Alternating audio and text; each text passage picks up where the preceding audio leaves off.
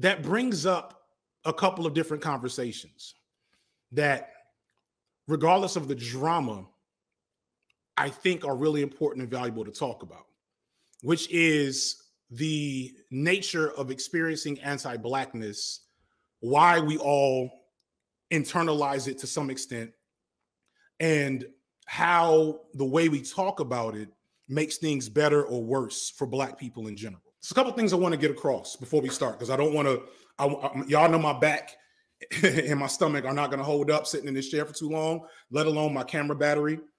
And I actually am going to invite people on to have this discussion with me, even people, ideally people who have a different perspective, so we can kind of like hash that out.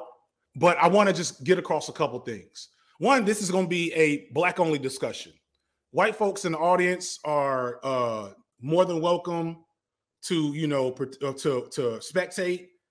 But if there's one thing that almost got me to fall off the wagon as it pertains to people's response to the Shark drama, which shouldn't have been about Shark, the way that, and then even now with you know, Abba, is the way that white folks who are clearly not in community with Black people are very, very much trying to overwhelm and inject their perspective into the conversation. So there will be no white people participating in this conversation. All right. Another thing I want to point out there is that the problem that is evident in this situation is white supremacy. Even as I think about the way I contribute to making things harder for some Black people who haven't had the experience I've had, even as I want to hold space for Black people who exhibit anti-Blackness on whatever scale, I want people to keep in mind that anti-Blackness does not exist out of the context of white supremacy. So as much as I think Abba is a clown and for his behavior, I understand that his behavior is driven by a white supremacist superstructure. So yeah, I mean, so my experience as a transracial adoptee, I mean, technically, so I was basically mostly raised white, right? So being raised by white people in French Canada, the whole relationship with my Blackness growing up, I was often called by, I mean, white people see me as Black automatically, obviously, because, you know, I look Black. But Black people were the one who would constantly question my Blackness, my roots, my identity, because they said that I was technically white because of the way I was raised.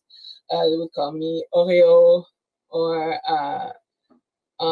sometimes house Negroes and other stuff like that, because again, being raised white, I felt like I wanted to be accepted by white people and Black people too, but it was kind of different. It was like I wanted to be perceived Black, but like a good Black, you know, a good Black that white people approve of. And so for, I would say, a long time, I was really more, I wouldn't say I was as bad as Candace Owen or whatever, but I was really, I don't know, I was kind of tap dancing a lot, you know, for acceptance. And I would say a lot of shit to like show that I was willing, you know, that I was a good Black person, that I was like one of the good ones, that I didn't want it to be kind of treated differently because of my skin color. I wanted to be treated white, basically. So that led to when I started to hang out more with Black people, that obviously created a bit of a clash, because I kind of realized there's a lot of realizations that kind of came up over time, where at some point I realized that it doesn't really matter how much I try to be accepted, I will never be white, obviously. And so why am I trying so hard to be something that I'm not, to sound the way I feel like I have to sound in order to be accepted? And why do I want to be accepted so badly, and for what reason? And how do I really want to be perceived at the end of the day? Because the first time I heard the term house Negro and I researched it, that shit really pissed me off, because I was like, how the fuck? Like, how dare you say that to me?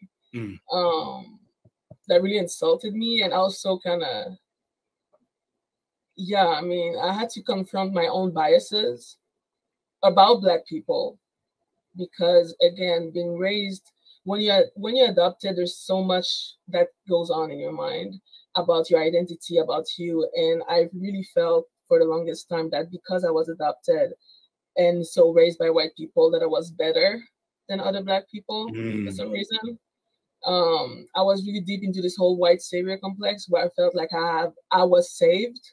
Obviously, I was born in a very poor country, so this whole, so I was really kind of deep in this whole white savior things, and I really thought that I have been saved, and therefore, being raised by white people, I was better. And so, I would say around 20 years old, that's when I really, really started to deconstruct my mental, my vision of the world, really, how I see myself, how I see the world, what is Black, what does it mean to be Black, who am I, what is my identity, and stuff like that.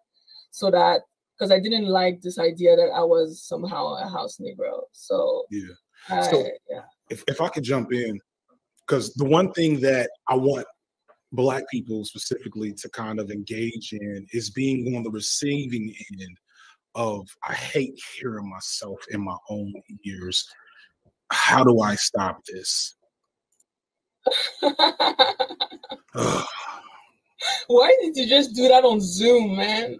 Because one, a lot of reasons, unfortunately. But it is what it is. All right. I need to turn the volume down on my broadcasting software.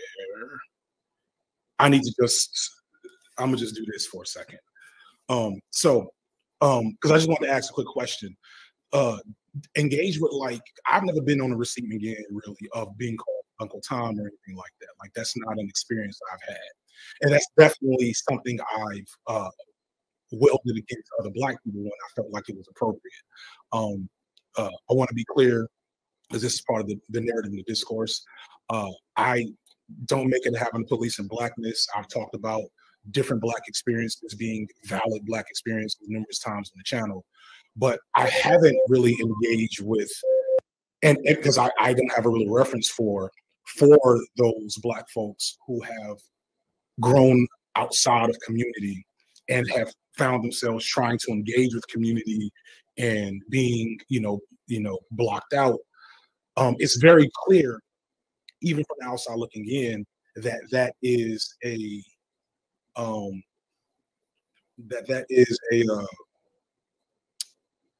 self-fulfilling prophecy. Like, you are trying to engage with the Black communities. You have some anti-Blackness in you that you haven't processed. Other Black folks see that. We got a strong radar for that shit. We peep it, and we let you know we see it, and we probably don't let you know in the easiest way to comprehend. And so then that creates animosity, which then increases anti-Blackness. You know what I'm saying? Go ahead and jump in while I see if I can. It didn't have because I know sometimes when you get called out, the first instinct is usually to kind of kind of block the call out because you don't like being told that you were wrong about something, or that you need to rethink this, or that you need to educate yourself, or blah, blah, blah. But not like this, obviously. It didn't have the same impact. Like, I was once called out for saying something dumb regarding trans people because I didn't know better. That really kind of pissed me off because I thought I was such a good ally. But for the Black thing, having Black people, because I was raised I was so much surrounded by white people that when I finally was able to see more Black people, and I would go to school and I was no longer like one of the two only Black person in the school, right? So then when I started to engage more with Black people, it's really, I kind of had this idea in my head of like what it would be like to speak to Black people my age more. And I don't know, I thought I wasn't really in, because my culture was different. So it was just weird for me because I thought I would kind of find a place where I belong. But I did not belong because I was not raised like them. Like, and a lot of them were like second year immigrants or first year immigrants from Africa back then where I lived. So the culture was extremely different than what I thought I knew about Black people, which was not that much anyway. Yeah. So I kind of, it was like I kind of made assumption about what it would be like, and my experience ended up not being what I thought it would be. So that was really shocking to me. to be like, wait, so I'm not Black, but I don't understand why. Yeah, and I empathize with that because community is important, and that experience is hard, and there's like minimal resources or anything to like engage with that experience. From my perspective, like transracial adoption is either depicted as like this perfect, look how amazing these white people are with this little brown baby thing, or you hear like the worst possible scenario, but it's not like a conversation of, okay, my white family has not put me around a lot of Black people, thus I am entering my first Black space lacking so much cultural context. And like, if there's a culture where cultural context is really important, it's probably Black American culture or Black diasporic culture in general. So then you're just like playing double dutch. And we don't make it easy. Yeah, I mean, it's funny because that's the thing. That's another kind of like opening for me is when, you know, with like social media and everything, I then started to access more Black American culture, because before that, my Black American culture knowledge was very limited because I grew up in French Canada. Okay, so there's a lot of stuff about Black American culture that I didn't know shit about until like shout out to Turd. So going on Facebook and kind of entering these Black American space, realizing that it was a whole other world of like Black people that I didn't know about, right? Because so far, most of my experience was mostly with either my two sisters, because we're all adopted in my family, or outside people who are mostly from Africa. And now there's like this whole Black American culture where, like, if you don't know XYZ, if you don't know, you know, like, you don't know this like, movie, you don't know X this movie, dance, like, if you don't like the Boondocks or whatever, if you don't know this or that, you're not really Black. And I was just like, what the fuck? And it's intimidating. And I think, and this is one reason I wanted to have the conversation, because the thing, there is like this intersection within the intersection within the intersection of privilege that Black folks who have came up around other Black folks have, compared to Black folks who have came up apart from Black spaces. And it's like the shittiest privilege in the game. It's like the perk, it's like you got 17 perks for your character in Skyrim or some shit. It is the least valuable of those perks. But to you, it's a perk that you really might want. And it's almost impossible to get without like really putting yourself out there for some cringe, difficult, and maybe even traumatic experiences. Because have you had, as you've like, because this is something I've heard, I actually, one of my son's best friends is a transracial adoptee, right? His family is very intentional about keeping him around Black people, including his biological family. So he's that's like okay overall. They like, when he, in fact, they, you know, get really sensitive to it. When he seems to exhibit a misunderstanding of his Black identity, they're like, oh, fuck, we're doing it. We're messing it up. But on the flip side, I've also seen transracial children, as they start to exhibit more Blackness, their adoptee family is like, oh, we didn't raise you to do all that. And is that something you've experienced or seen? If you don't mind getting into it, and then I guess I gotta move on soon because I don't want to root for other people. Yeah. Okay. But I mean, so my family did, you know, obviously it's an excuse, but they did the best they could with what they got. But I mean, they would try to like teach me, you know, about like great Black people, you know, Nelson Mandela, Malcolm X, you know, kind of like the mainstream one. Right. So I wouldn't be completely ignorant.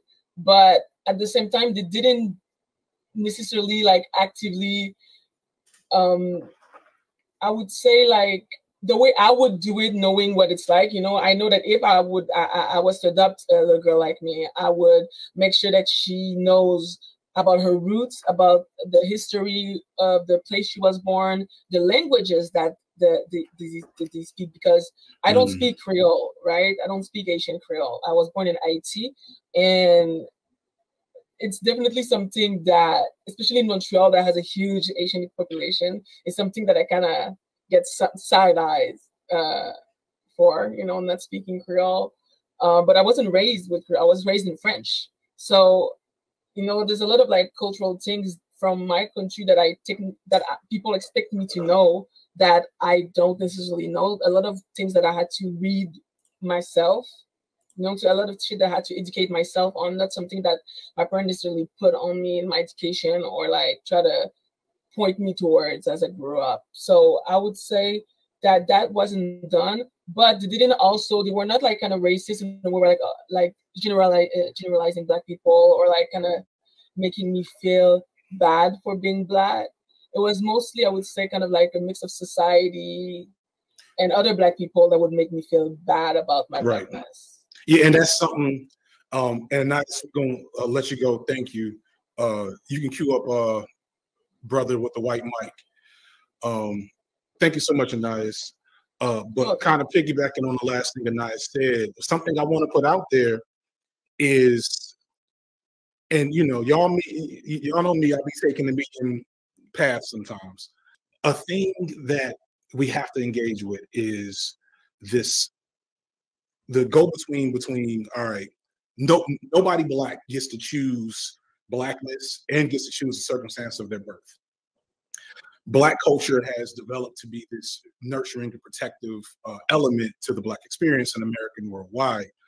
And those Black folks born apart from that, there's often going to be a draw to engage with it, but we will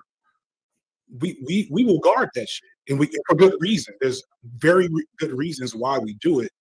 But on the flip side, as we see Black folks trying to learn these things, engaging in good faith, unpacking internalized anti-Blackness, which, by the way, you don't have to be raised around white people to internalize anti-Blackness. I don't care where you're from or what your experience has been. If you experience Blackness under white supremacy, then you've internalized some anti-Blackness that you should be in conversation with on a regular basis. But so if people are doing that, we have to have better ways to pull them in. And I know we don't, right? At the same time, how do we guard against the bad faith actors? That's kind of the difficult thing. I can't even see when okay. So Nice is still here. I can transfer her out. I can help you out, Pete. Madden, let me see if I can play with. You should be able to, if you look at the browser window at the bottom. Okay. Am I good to go? Or? You're good to go. Yeah. What is your name? Okay. I'm Kay. Kay, nice to meet you. What did you? Because I don't remember everybody that I reached back out to, so I don't know where you stood. But I'll go ahead and speak your piece. Well, hi everyone, I'm Kay. I'm 20 years old. I'm currently a college student at Drake University. And basically my experiences definitely as a Black person relating to the whole stereotyping of Moon, mulatto, mammy, etc. I've definitely experienced that at a very young age. And although I'm like still very young now, I've definitely experienced very like visceral reactions from different people, especially growing up in a PWI. Like throughout all my life, I attended PWI University. So it's definitely inescapable. Like you see it everywhere. You see it being like one of the few Black people in my class. So yeah, like growing up as a PWI, been super duper challenging. And like throughout like elementary school, middle school, high school, like I'm just very flamboyant. I'm very energetic. I'm very like excited, happy. Bambi died, so I kind of would always be looked down upon, specifically by like other Black men, because there's kind of like a stereotype for us to not have those emotions because we don't want to be seen as like super aggressive and loud and like those type of stereotypes. And like that's kind of also impacted the way like other people kind of do perceive me. And like also like with also being a content creator, being a video essayist myself, I've definitely experienced that with other people, basically almost trying to gaslight you into trying to tell you how you perceive your Blackness. You know, like you were mentioning, the internalized anti-Blackness is a very real thing because I make anime content, and it's a very, very prevalent thing in our community where specifically Black men will literally try to gaslight you into thinking that there's no racism, there's no internalized anti-Blackness. They'll comment on characters that are typically Black women and say that they aren't offensive and try to gaslight other Black women and then tell them that they're kind of crazy for it. And then it sparked an entire there was an entire controversy, and I think it really showed me specifically was with the Annie Tuber and how like she was commenting on like anti-Blackness, and then there was like a whole uproar. And then I kind of talked about that in a video on my channel regarding anti-Blackness in anime and how white people and Black men specifically can kind of feed into those racialized stereotypes, and how like it can be very demeaning. It can be very, very hard to be a person, be a Black person, but also feel like you're isolated by not only white people, but other Black people. And like, I've definitely dealt with that throughout school. And yeah, that's something I probably didn't deal with it in the same way you did. I'm ironically, I'm writing a video about anime for July. That I've already interviewed some people for. I'm supposed to talk to Veritas Joe at some point in time. Bellamy gonna kill me because I forgot. I'm supposed to be talking to that nigga today, right now. Oh shit. Anyway, but so one of the things I talked about, I just finished writing, was how I hid my anime fandom way back in the 90s because, like, if you think, and this is not to like oppress the Olympics, but I'm just saying the way you feel now, amplify it for the 90s, because there was no Twitter or Discord or, you know, Black BlurredCon and other things where Black nerds and lovers of all these things could come together and you know, enjoy each other's company and indulge in Blackness and this thing at the same time. So yeah, I definitely get that. You bring up something important, which is the way that some folks, traditionally Black men, right, will dive in and out of these gaslighting discourses, where they cause harm to others, talk bad about people, you know, and then make it seem like what they're saying isn't a big deal. And here's the key word for how people have been trying to come to me. It's like they're saying I'm policing them because they just don't disagree, because they just don't agree with how I see things. They'll say, you're trying to make all Black people a monolith. And it's like, no, you said some fuck shit. We call that fuck shit where I'm from. We call it Uncle Tom shit where I'm from. I'm gonna save this for later, but like, what do you do there, being in it?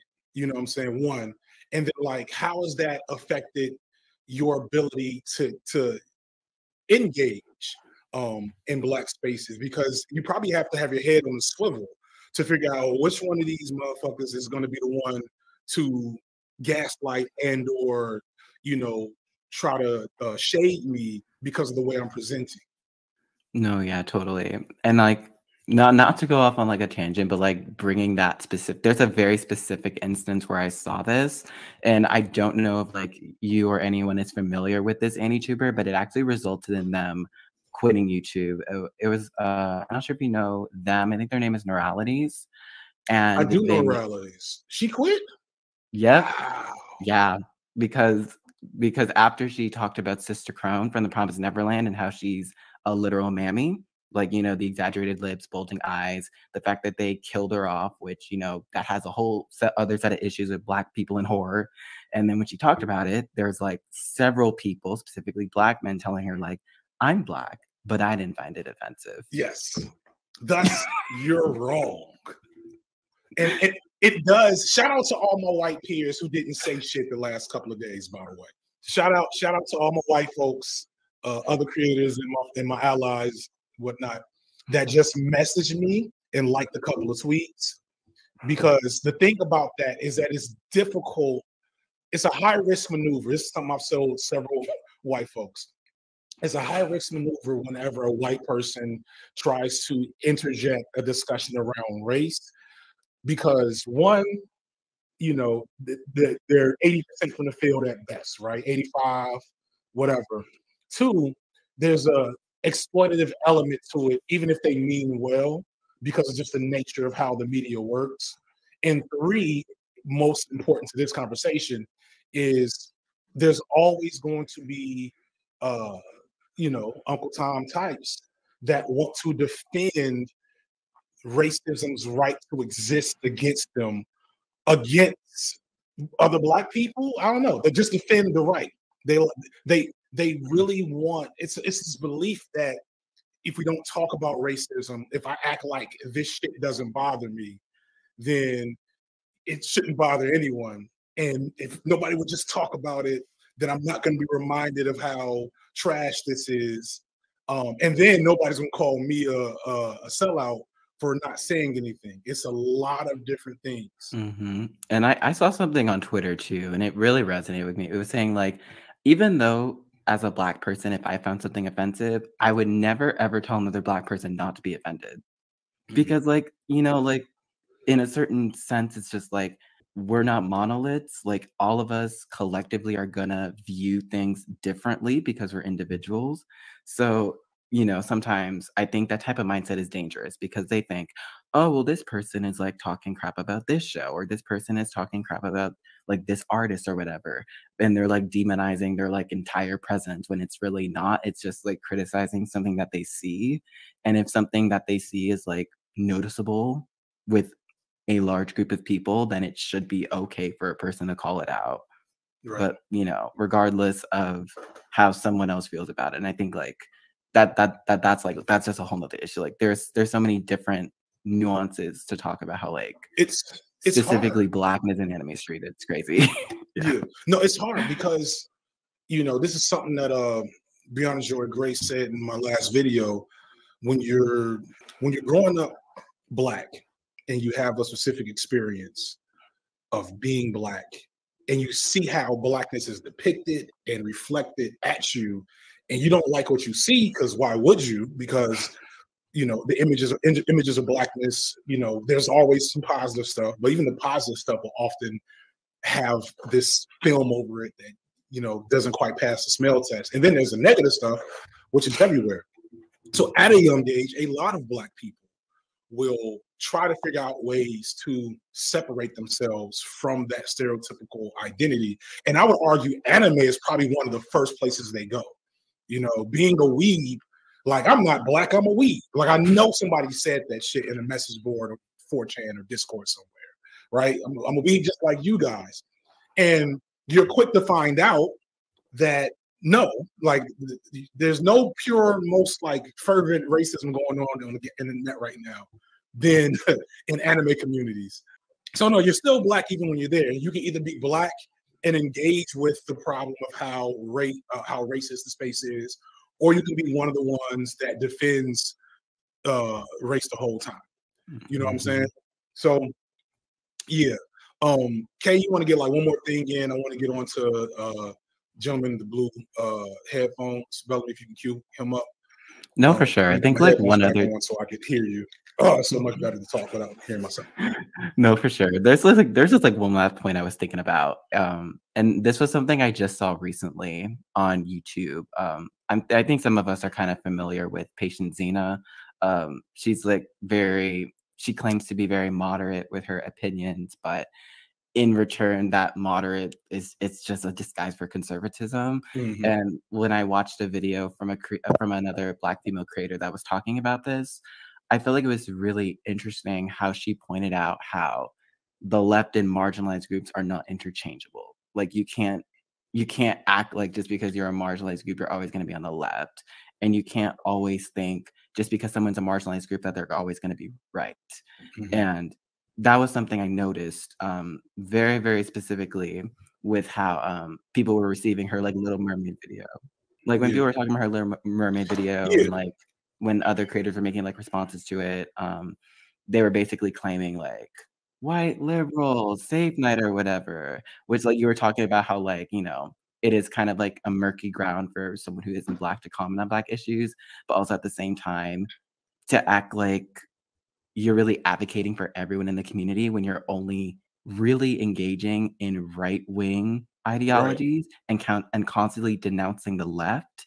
Yeah. Even if you're not uplifting the right, you're still like demonizing the left and saying they're just like saying the right is having like different opinions, which it's not true. It's complete gaslight behavior. And I'm gonna let you go, Kay. Thank you so much for coming up. It's complete gaslight behavior for a lot of these we'll call them center to right-wing interlocutors who, you know, claim indifference to the political reality or claim to want to, you know, just critique the situation. But when you analyze the critique only lands with people with the leftist perspective and the perspective that is most conducive to Black liberation and Black issues. Yeah, but I'm sure I'm going to have to re-engage with that in a second. So I'll leave it at there. Bellum, you still there? Let me see. How you doing, man? Can you put your name out there? And got to make sure everybody can hear you. Yo, ladies and gentlemen, yo, Mike check in the building. How we doing today? Doing good, man. Doing good. So what's your name? I am I'm Marquise, but some people around the internet call me the Paradigm Shift. Cool. And so where did you stand on this discussion?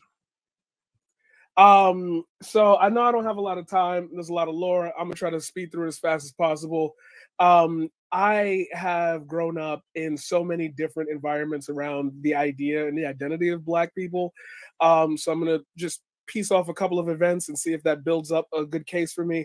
I think that we are all quite aware that a lot of Black people participate in a lot of cool behavior. I'm just saying it out loud, straight and forward foremost. We don't have the time, and I understand what ends up happening here. I understand we have a larger understanding that all Black people are different. Black people have different ideas, different likes, different dislikes. But there comes a time where, with the age of the internet and the age of like, you know, we grew up with Smash Bros. And we grew up with we grew up in underprivileged communities where we had to make our own fun. There are points and times where like I felt, damn, I don't fit in with these people, and they look just like me. They would call me when I was younger, you know, Chinese. You were an Oreo. You had good vocabulary. There was always a differentiator being brought to me. I never thought about my Blackness as being the reason behind it. Skipping forward, I became a teacher, and I started to recognize that the same issues that I was dealing with as a child, children have always been dealing with. There's always a room to fit in beyond like your likes and dislikes, and it is set upon you by your experiences. I'm sorry to say this, but if you and a white child are raised, if a Black child and a white child are raised the exact same way, their lives still won't be the same, because you are going to hit a wall, hit a person that's going to tell you, hey, I don't want to loan you this house. I don't want to do this. And for me, it's like at that point, if you know that one of those people exists, whether they're outwardly racist, inwardly racist, just don't like, you know, anybody under a certain shade, for you to participate in any behavior that aligns with that methodology, that aligns with that ideology, it pisses me off, because you can't be that dumb. Like, if people are calling you out on behavior and nobody ever calls you out before, maybe it's time for retrospect. And I'd like to ask you a question, actually. Do you feel like you have been heard correctly throughout this entire ordeal? Or do you feel more like people are filtering the knowledge that you're trying to impart through their own lenses and then not recognizing like, oh, like the conclusion that they're reaching is not even remotely near yours, yet they're equating it the same way? Do you feel like you've been listened to properly this entire time? Oh, no. I'm sure some people I've seen, you know, I've been in and out of the conversation. I've seen some obvious bad faith interpretations, plenty of overt lies. And then, you know, a handful of a decent amount of people are clearly reflecting how I felt about, the whole of the situation, at least the parts I've spoken on. So overall, I don't know, 60-40. I bring that up because it's not a criticism of you, it's more of a criticism of myself, and it reflects, I think, on all of us. I feel like we be engaging with a lot of goofies. I feel like people are being dense on fucking purpose. They will hear black people all say the same shit through a different lens. I grew up in a white neighborhood, but I still understood that I wasn't accepted by them. I grew up in Harlem. I was the smart nerd kid who always was interested in this, that, and the other. I completely understand, but there's a level of obtuseness that I think is happening in this conversation. And I know how dumb it is for us to go now back to, well, it's the way we're having the conversation. I've dealt with this before on Twitch. I've dealt with this before on YouTube. I think I'm not gonna say you much older than me, but you were around for the Jerry Purple drink, the Adpocalypse, the King Batch moving from Vine, getting the money, selling out. We've had these conversations so many times. And I'm just saying, based on what I've seen and the people that you've engaged with, I think everyone took this conversation out of you in bad faith because that's what they need to do. They're bored. They can't empathize with us in a level of discussion that just makes them feel educated. There's got to be a debate. There's got to be another side. And I'm like, I'm sorry to tell you this, but to bring it to a real situation, I watched people say that Jordan Neely should have died. And it's like, what do you think that's a part of? Do you think that that's all disconnected opinions, just all coming? No, that's a part of that side that you're capping for when you say small things like fatherless behavior. When you say small things like, white people have treated me better. We got to be more like the white community. We got to put money in. I just remember watching a video of yours, I think yesterday while I was put money in the black bank. Yeah. Yeah, all four black banks in the whole country. All this is great ideas, but we still live here. Every day we still live here. So don't tell me that you don't understand what I'm saying when I say you exhibiting coon behavior, because you're going to reach a point where your audience, somebody's going to seep in there and say that one line to that one person.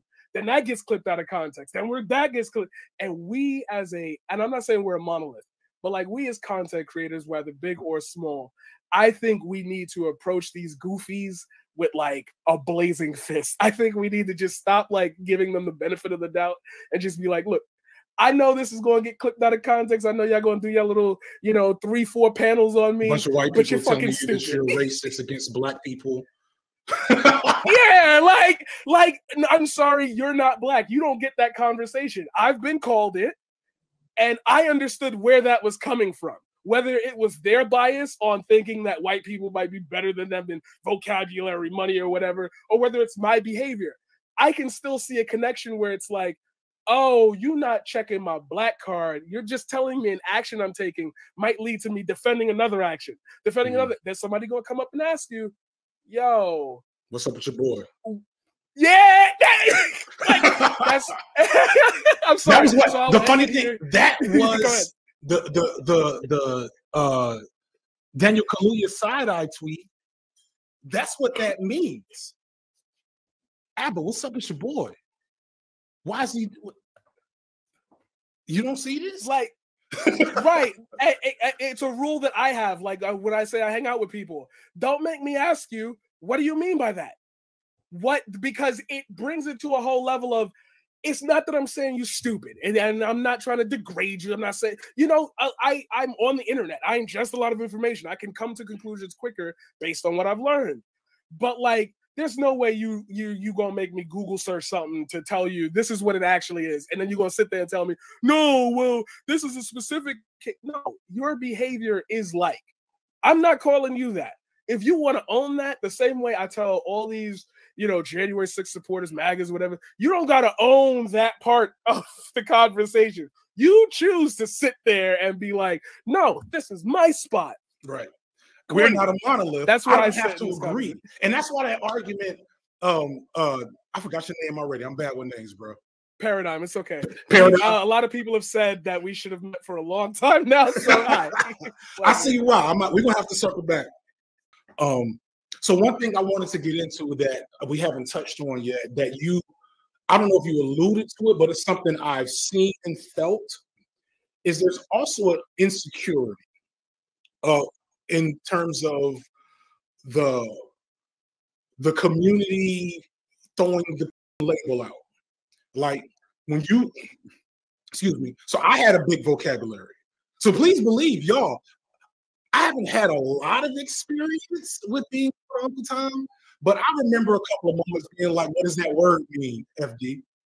Where you get that word from? You know what I'm saying? There's a, and that was partly because here I was, this kid from the south suburbs of Chicago, walking with my cousins on the south side of Chicago, using the big words that I had got from my Encyclopedia Britannica that my mom bought me, that my cousins and some of these other folks' parents maybe couldn't afford. And you don't, like, Black folks don't have a very good class analysis, and you definitely don't have that shit as children. And so what I internalized and what I was told was that some of these kids, when you start using those big ass words, people feel like you're trying to shit on them. People feel like you're trying to rank on them. And like, let's not act like sometimes that's exactly what it is. There's been a few times where I learned a new word and my cousin got on my nerves, and I pulled that shit out and said, you don't even know what that means, do you? Right? So this is a two-way conflict on levels I want to make sure are injected. I did allude to that. I just figured I didn't have enough time to like get. No. We're definitely a little bit more. Right. Yeah. It goes deeper than that. When you are in a classroom full of people who have not been and this was my growing up, my experience. When you're in a classroom full of people who have never heard like the word vernacular, they look at you like you're specifically, and my dad tried to pull this shit on me too. They look at you like you're specifically trying to pick on them by using words they don't know.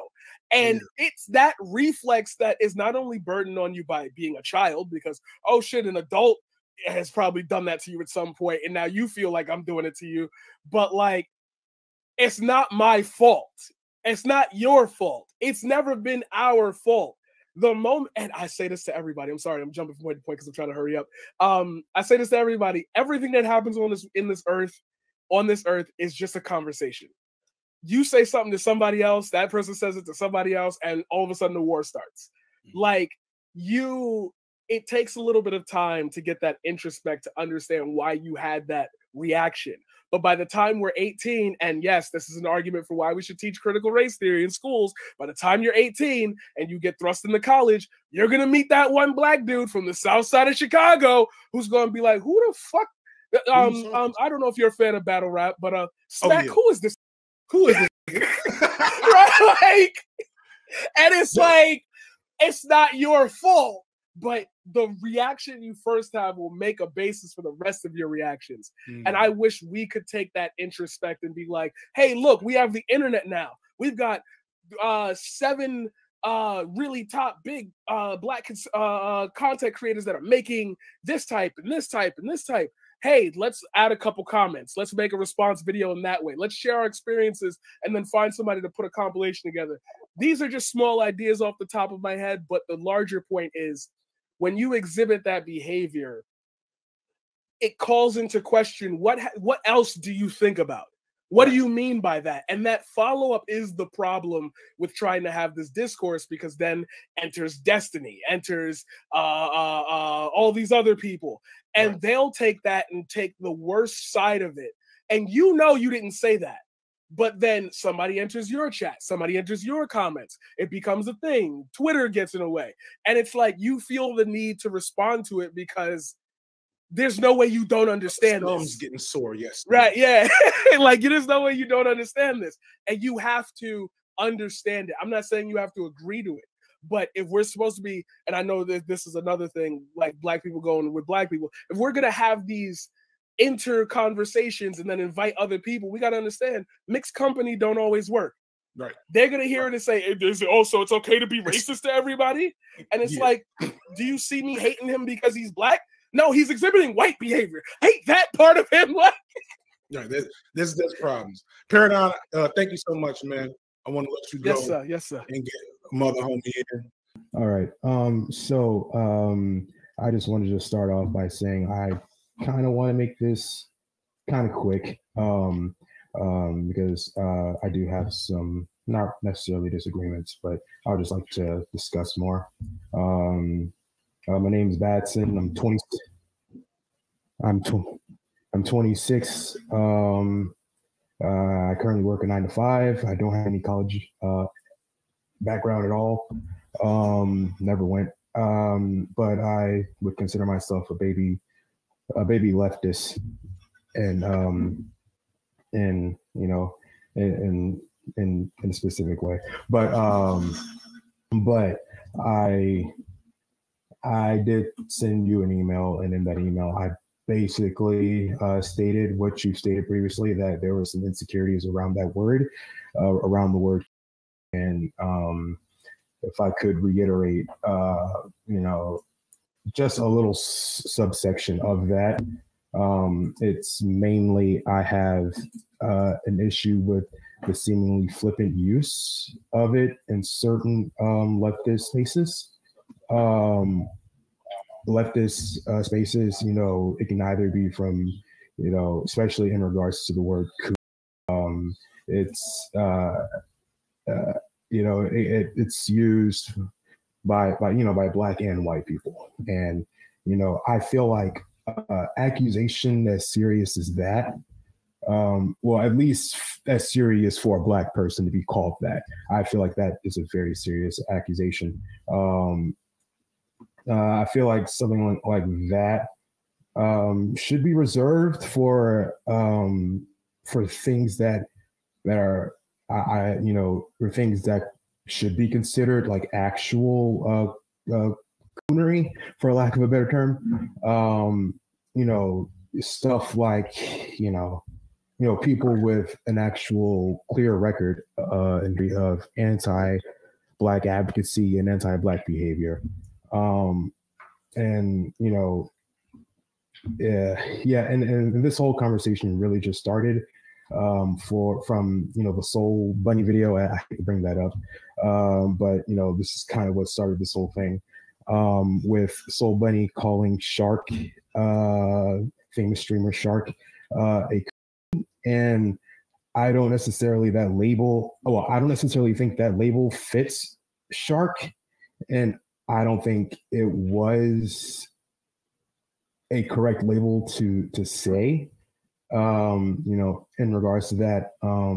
But, I could be wrong. I am open to being educated on this. And, I don't want this to be like framed like some sort of debate or anything. Yeah. But, I wouldn't want to, I don't want to farm Shark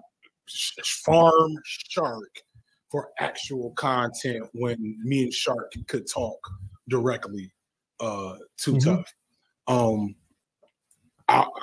give a general overview. I guess my direct feeling is to the specific question and try to leave Shark out of it as much as possible. So, I agree with a lot of what you said, which is that, so first off, nobody white should be saying the word, and you shouldn't be. I saw some of y'all motherfuckers write it with a star in it on Twitter. No. There's a lot of other words you can say. You can say sellout.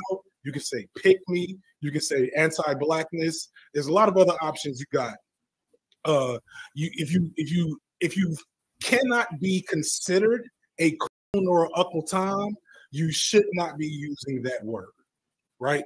So I want to put that out there to begin with. You know what I'm saying? Some of y'all may not have known that. Now you know. We'll start here and go further from there. So that said, I don't think we're going to have a perfect definition of, because I think I would agree with some takes I've heard, and I don't know if you insinuated this, but coon is like the highest level of pejorative a Black person will say about another Black person. I will call somebody Uncle Tom or a sellout, you know what I'm saying? A couple things. To be called a coon you got to do some shit like pretend you donated to police. You know what I'm saying? Yeah. So I get with you on the gradient scale. I don't want to get into semantics of calling Shark a coon. I definitely don't agree with the. I am not on the side of Shark in terms of the reasons why others felt the need to call him a coon. Like I don't want to get caught up in a semantics battle. What I do think is more important is to discuss how other Black folks who would consider themselves on the left or progressive or pro-Black or whatever can exhibit very clear anti-Blackness under that veneer, right? So getting away from Shark, somebody who I think is an Uncle Tom is like Van Jones, right? Van Jones is a liberal. He is left-leaning, right? And that's not what makes him Uncle Tom, because I wouldn't call the average Black Democrat Uncle Tom. I'm not that far left, right? But Van Jones in particular serves as a mouthpiece for white liberals to create barriers and a certain viewpoint of more radically pro-Black sentiment in the mainstream media. He's the first person to jump out and be like, I want to apologize to all of my peers for Kanye West. And it's like, man, Kanye, a lot of problems, definitely. And nobody is with Kanye West right now. You do not have to take it upon yourself to jump in front of a crowd and say, hey, white people, I just want you to know we're sorry for Kanye West, right?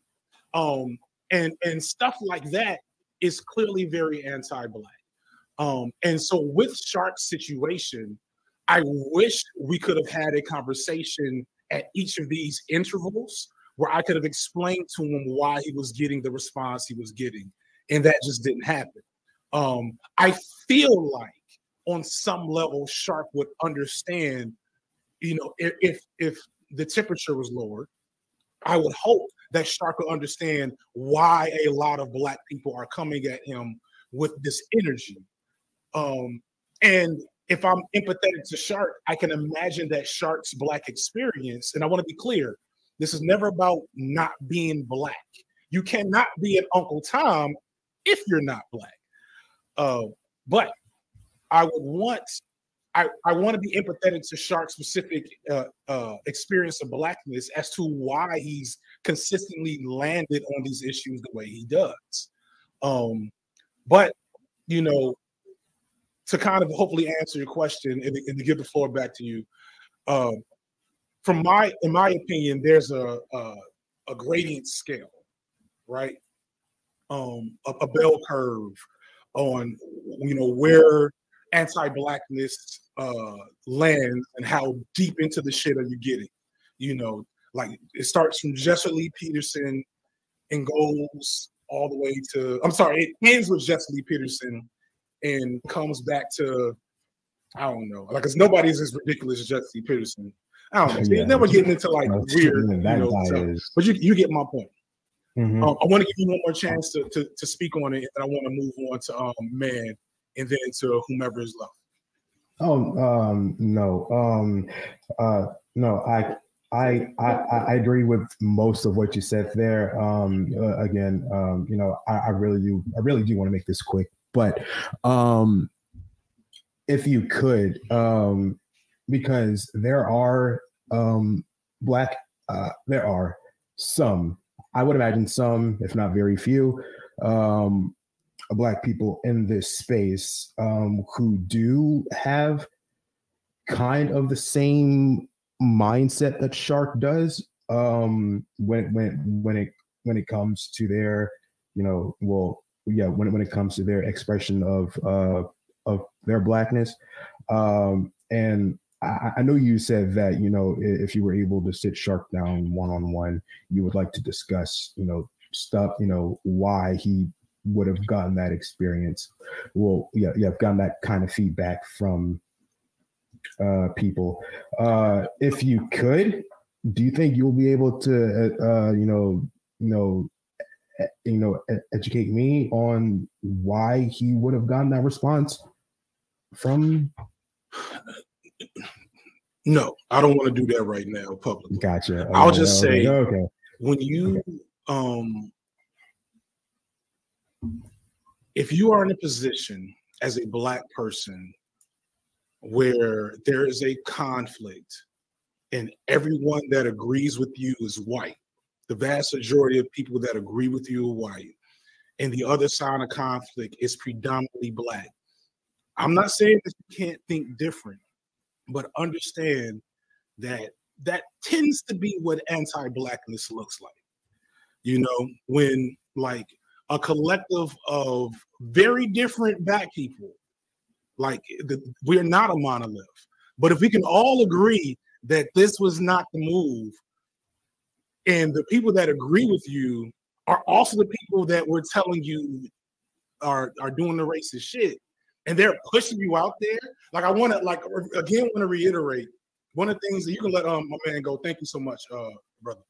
One of the things I want to reiterate, and then I want to get to this comment right here, is the Soul Bunny's video was about Vosh and Keffels and other white leftist streamers. And these motherfuckers hyper-focused on Shark. And they made it about Shark.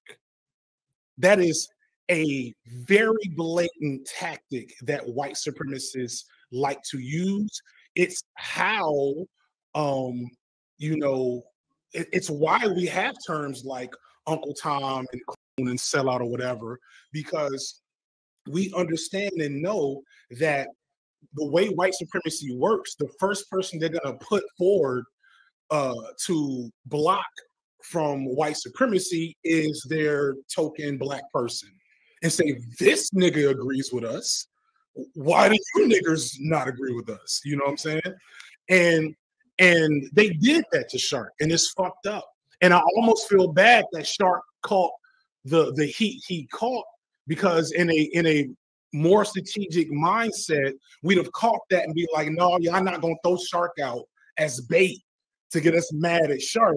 We talking about yo ass, you know what I'm saying? But at the same time, when you step up to deflect from white to be a shield to white supremacy, to people being attacked, if you step up to be like, my white friend's not racist, and I'm gonna get this better in a second. But if you stepped up to be like, my white friend's not racist, look at me, then you're putting yourself out there to catch that heat, especially if your white friend keeps doing racist shit. But man, go ahead and introduce yourself while I change up this banner. Hey, it's Man Lightfoot, otherwise known as Man of 1,000 Thoughts. That's MANN of 1,000 Thoughts on YouTube. And like, to discuss with this anti-blackness stuff, like I was like seeing all this stuff happening with Shark and everything, like it was weird to see, but the fact of the matter is like I wasn't fully aware of what was going on. The most I know, the gist is like he, I think, defended Vosh in a sense, and now people are throwing, and it seems like from what I can gather from context at least, is that he basically got thrown under the bus because of this, even though it's like, maybe don't, sure, it's like, don't be so sorry, quick. Man, I'm sorry to cut you off. I want to address this comment about like how white interlocutors do this bullshit. So here is this person's comment. Jesse Gender liked a racist tweet against Vosh. Now, I don't know who called, I'm sorry, against Shark. That's not a Freudian slip. I don't know who called Shark a coon. Oh, it was Lil Bill. It was fucking Bill. So Bill, and I don't even think he called Shark a coon in the comment. He just put that picture of Leonardo DiCaprio and Samuel Jackson in Django and said, I'm gonna say this is Shark Zero, some shit like this, right? That's right. Not yeah, nice, I saw that. Right? Not nice. It's not fucking racist. And the audacity, the sheer unmitigated gall take my headphones off of this shit. The audacity, serious. the sheer unmitigated gall for these white leftists that consistently let obviously racially insensitive, outright overtly racist nonsense pass through their mouths and their spaces and their tweets and their Reddits, etc. For them to suddenly pearl clutch at other Black people using insular Black terminology to describe Black phenomenon and try to police us on which terminology is okay and which one is not, is that bullshit. It's complete bullshit. So shout out to Jesse Gender for Jesse's safety for the future, for all white folks, because Caucasian's gonna Caucasian. I would not do that in the future just to keep yourself from getting heat, because they're looking for bullshit to target to deflect from the reality of the problem. They're always going to find the least charitable, low-hanging fruit version of a problem and frontline that so that they don't have to talk about the reality of the situation. So, you know, don't do that in the future. But please understand, that wasn't Jesse Gender liking a racist tweet. Jesse Gender agreed with Lil Bill's assessment that Shark Zero was deflecting from legitimate racist tendencies from the debate streamer community and showed that through liking the tweet. All right, like, sorry about that, man. No, it's cool. But yeah, like, to go off of all that, like, it's one of them things where, because you see this constantly and it feels like, and I was discussing with like Awestruck Vox at the round table. Well, we will briefly talk about this because he mentioned like everything just feels so off right now with Twitter. Like everything is turned all the way to 100 right now on all types of shit and discourses. Like even in the cartoon space, it's all wild and dumb takes all over. And it's like, what is going on? And with this shark thing, and from going with the whole and people getting mad at the agenda just for actually agreeing about something that is actually correct, it's wild. Because this is kind of a common thing, and it's very common from people on Twitter. Like they want, especially like white leftists on Twitter, like complaining about stuff that's kind of not really a problem, or sometimes they want to be the white knight of some sort or something like that. In this instance, they're trying to call Jessie Gender racist when it's like she liked a tweet.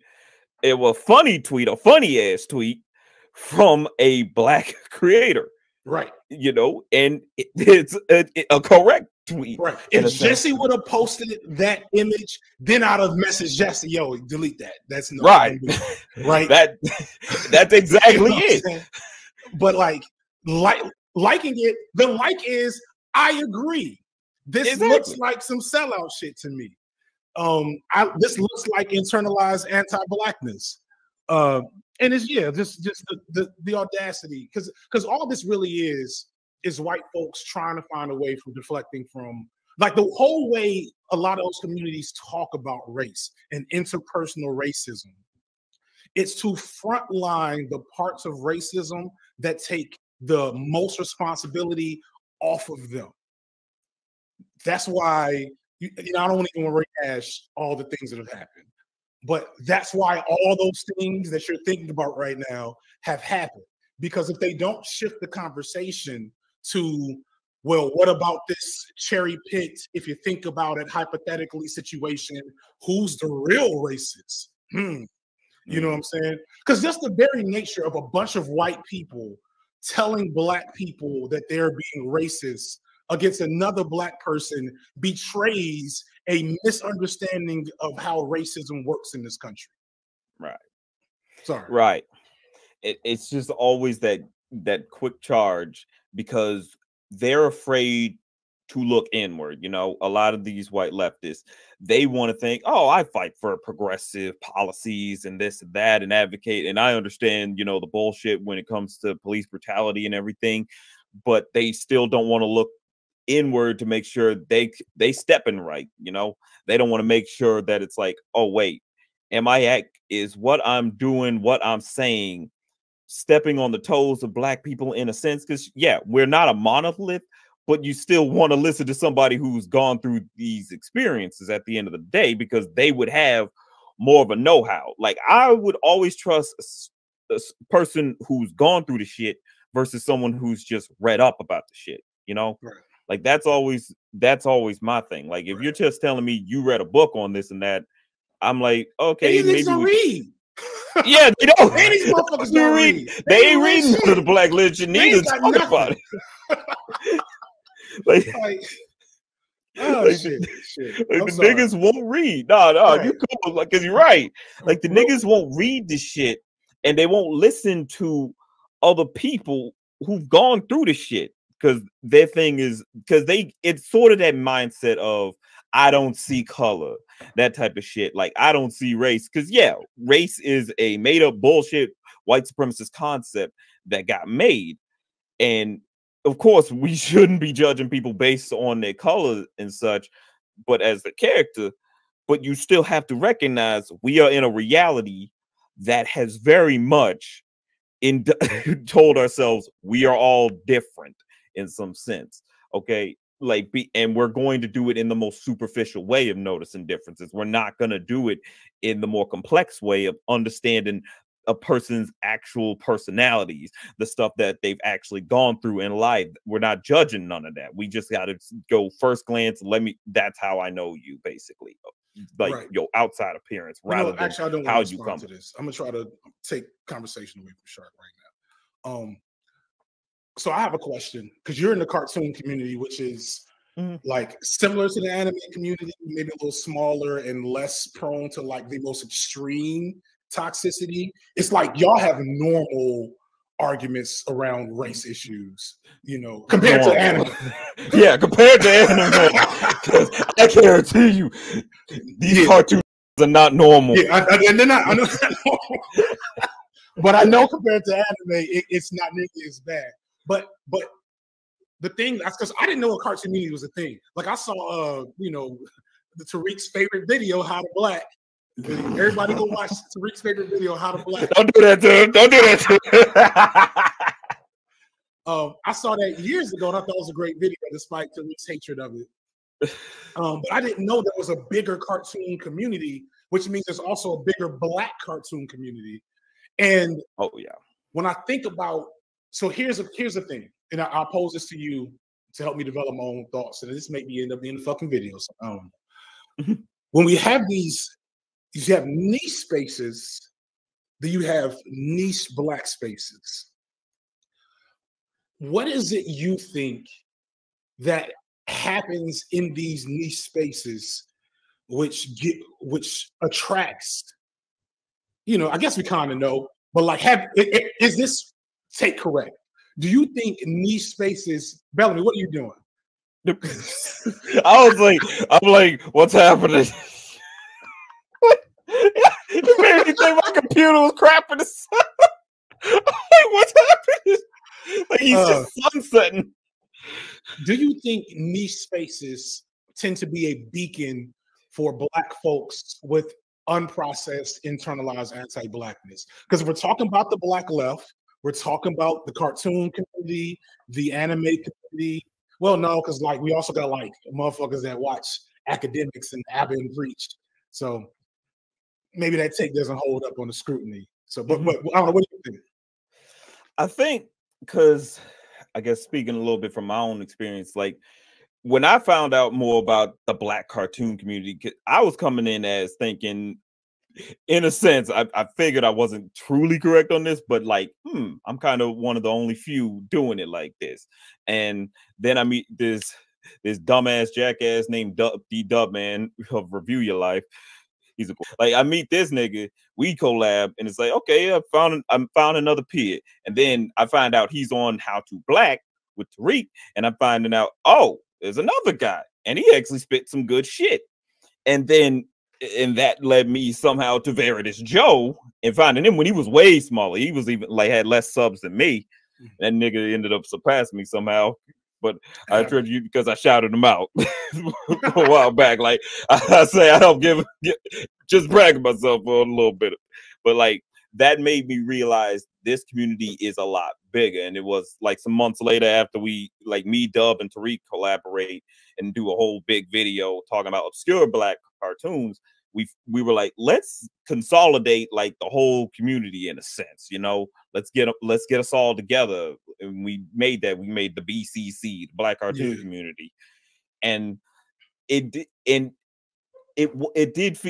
could feel like some of that could be from the anti-whiteness, and it can feel like that, but for the most part, we came together because we were very appreciative of Blackness. Like we were very much like unapologetically Black. Like the way Tariq and Dub would be talking, that like rung a bell with me. I'm like, oh my God, they're niggas who like the same shit as me and they talk in Ebonics too. Right. Just like me for real.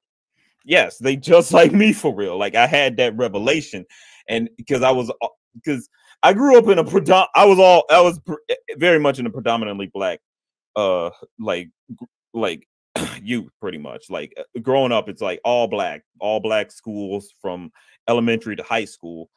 And yeah, if you were like a nerd, like and I was like niche nerd because I like cartoons, and most people weren't even feeling that. Anime niggas be looking at y'all like yeah, because we had an anime club. There were no cartoon clubs.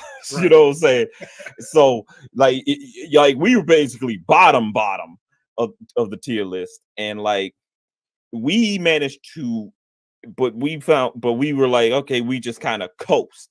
Like the way Dub talking, the way Tariq talking, the way I'm talking, we just are like, most of us are coasting a bit. Tariq, though, he was a bit more prominent because, you know, he had the artistic skills and everything, and you know, he's doing this and that, making a name for himself in his high school time. But for me, it was like, I'm just around, I exist, I do like some Black things. It wasn't always like that. Like growing up, I was a little bit like not feeling Black culture, but it wasn't until. But growing around Black people, it's like, no, you very much appreciate where you're coming from. It's familiar, you know. Exactly. Thanks, man. I'm gonna let you run, so we can get. So, Bellamy, just pick whomever because I can't tell who is who. Can you hear me? Yep. Oh, okay. Go ahead and introduce yourself. My name's Solomon. I'm a college student at art school. I've been watching your videos for a minute. I'm not like a content creator yet, although I might try. I'm gonna keep this brief because I think I'll be able to talk to. But like honestly, I think my only issue is that I'm not sure if the term coon is like productive. Like if you're trying to convince Black people that their ways might be a bit like not in line with what will help them, or like self-hating, yada yada yada. I don't know if calling them a coon is like the best way to go about that. Like backstory, lore time. I was raised with like in a strong Black household, but I was like academically segregated from my Black peers. Like because I tested out of all the introductory classes, I was always put in like the all white classes. I was the one Black dude in all these classes, yada yada yada. So I have a similar thing with everybody here, where it's like just because the education system, I was put into a different class essentially, and because of that, I've been around whiteness so much. I've been called like I've been called like one of the good ones, like, oh, you're so articulate, yada, yada, yada. So there's that pressure from white people. But honestly, it's been a lot of pressure from like Black people too. Like in the whole, like, you act white, you're an Oreo, you're a coon type thing.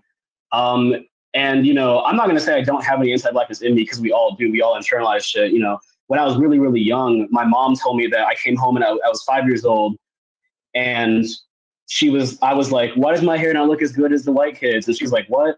And I was like, why does my hair not look good as the white kids? And like, even at that young age, I was indoctrinated in some anti-Black bullshit, right? But being called a coon by Black people around me, who I was trying so desperately to fit in with, and I was trying to like be a part of that community, it didn't make me feel any more Black. It made me feel like, oh, I'm Black, but I'm another type of Black. It was an othering of my Black experience. And I don't even think I did anything super coon-like. Like, I wasn't like Hail Trump. I was like, hey, I like cartoons. I'm sorry, go ahead. Yeah, no. Which is also kind of why I wanted... No, you're right. I kind of wanted, like... I know you said you didn't want to do semantics, but, like, a definition on coonery or anti-blackness would be helpful because the term is so amorphous and so like means anything you want it to mean that anybody could be labeled a coon, just the way anybody could label a Nazi on Twitter. So it's like, what am I doing that is coonery to you people? And on top of that, like, is that actual valid coonery, or do y'all just like not like to see Black people who don't speak in Ebonics, that kind of vibe? I don't know. I feel like if you call someone a coon, you are taking away their Black card. And it's like, that's a card white people gave us in the first place. Why is it so important? Why are you trying to other people that you feel empathy towards? That kind of vibe. I'm not a fan of the word coon or like using it in that way, but I do see the importance of calling out anti-Black behavior. Does that make sense? No, that makes a lot of sense. A lot of things you said make sense that I want to engage with. So I guess let's start with like a little history and definition. Like coon comes from zip coon, which is a minstrel character in a song. And I can't track the full etymology, but my best estimation is that this minstrel zip coon character. So if you're familiar with minstrelsy, you know that it's, you know, Black. Yeah, I'm familiar. Yeah. So like, and they're getting up there and they're acting in exaggerated ways of what white people see Blackness to be for white people's entertainment. So the original use of the word coon and cooning was, look at this dude cooning for these white people. And basically, like my best, the definition I tend to cleave to is cooning is when you are a Black person purposely doing harm, depicting Black people in a particular way for the benefit and enjoyment and appeasement of white people. Which by that definition is not fair to say to a Black kid who who's never had grits, you know what I'm saying? Or who's doesn't know how to dance or isn't good at, you know, some stereotypical Black thing. So like, I agree. I can't play basketball. Right. Neither can I. Like, I agree that there should be nuance to not so much who we label coon, but how we engage in responding to anti-Blackness from Black people seeking community, right? I think the semantics of the word, although go ahead. I was just gonna say, like, if like, I am all for calling out anti-Blackness. I just don't think saying the word coon does that in a way that's productive. Like, instead of nigga, you a coon, could it be more like, hey, this action is promoting anti-Blackness. Like, hey, can you check that? Like, even I think you said something earlier about like, hey, check your man, something like that. That's less extremely pejorative and less of a word that like white people threw on us in the first place. Like, I know we reclaim nigga to be like a positive thing, but we haven't reclaimed coon in the same way. We're just using it. Yeah, that's a word the colonizers gave to us to like to objectify us. So like, why are we trying to do the same thing to our people? Essentially, that's my point with that. And it's for the same purpose. I know it's catchy on Twitter. Yeah. Well, no, I don't know about. I'm on Twitter. It exists for the same purpose. As is so like, and that's kind of the complex thing. The nigga, the N-word, a version, has been reclaimed and repurposed for different use. Coon has been reclaimed, but not really repurposed. And that's why it hurts so bad. You know what I mean? Yeah. Because to call somebody a coon, you gotta mean it. I haven't called Shark a coon because I don't need that much ill will to Shark at this point. And I want to have a conversation with him before I, you know, start getting into like, you know, pejoratives against them, et cetera, et cetera. I call Abba a coon because like we crossed the threshold. But there's a lot of validity in your but I don't even know in that situation. I don't know if like I watched so full disclosure, I don't want to sound like a traitor or anything, but like I've been a fan of you and Destiny for a minute. So I've been on both sides. I think you said like on Twitter that those people can't exist, but I'm one of those people. Hello, I exist. When he found out that Destiny did that and donated to the police department, which I'm not a fan of that decision, but like neither was he. And he called Destiny out on that. He was like, hey, if this police department did some bad shit, wouldn't you feel bad about it? They had a whole conversation. I know he then ended up donating to the police department to be petty, but to be fair, at that point, like he felt like you had already put him in the Uncle Tom camp, so that was just him being petty because like you'd already put that on him. Whether or not he's a coon, I know that like that was the situation there. So like I'm a little more in the middle on that because I know he only did that as a defense of defense of white person. Like that's the thing. Go ahead, you can go. Like so first off, let me be clear. Ab and Preach have dabbled on, you know, centrist takes around race throughout all their content. Like they gave space for the Asian brother, like the Asian guy a couple of months ago that went viral in his anti-Asian hate from Black people who really misrepresented the reality situation. They've done that on many occasions. And I've just been like, it's not egregious enough for me to make that a central critique. You know what I'm saying? Because it's medium shit. It is what it is.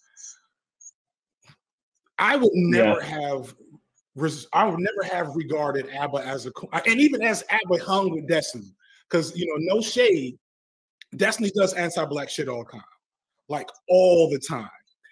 Destiny likes to make racist jokes where the joke is racism. You know what I'm saying? And the joke is, look at me being white and racist and getting away with it. You know what I'm saying? It's like if, like, for example, like Bill Burr is a comedian that does a lot. Yeah, that actually, I go ahead. Mm. You want me to jump back in? I had a thing I was going to ask real quick, actually. Good. I don't know if you can hear me. Yeah, basically, I was going to ask, like, okay, so coon behavior, right? Like, and that concept. How I'm trying to phrase this question. Can you be friends with white people, especially problematic white people, and still be like part of the Black community? Like, what point do you lose your Black card from being around a problematic white person? Because I have a lot of friends. I'm from South Carolina, right? Like Greenville, South Carolina. Like it's very like it is dense and conservative in there, right? Like my friends growing up, because I was in segregated classes, were these conservative-ish like white people. Essentially, I had access to Black people too and tried to talk to them, but then I was called a coon. So if your closer friends are these people, by circumstance, like how much can you associate with them while losing your Black identity? Essentially, is what I'm trying to ask. Like, because I don't want to like just distance myself from someone based on opinion. Yeah, but you call someone like you get thrown pejorative terms if you are with people. So it's like an individual choice, but it's dictated by society by some amount. Like, you know. Yeah, I'm not here on Nazis, but if I were, that'd be definitely coon behavior. Yeah. No, I like that. I don't envy the situation that you're in, and I know that is a situation that a lot of Black folks, especially young Black folks, experience. That's the fly in the milk experience. I go back to my comments about Carlton in the Black Boyhood video, where Carlton didn't get to choose where he was raised and how he was raised. He's forced into a situation where he's surrounded by white people who are, I'm sorry, this distracted me again. He's forced into a situation where he's surrounded by white people, and these white people, as whiteness tends to do in isolation from other experiences, make it a point to be racially insensitive around him. And he has to choose, do I either be alone or do I keep my dignity in this regard?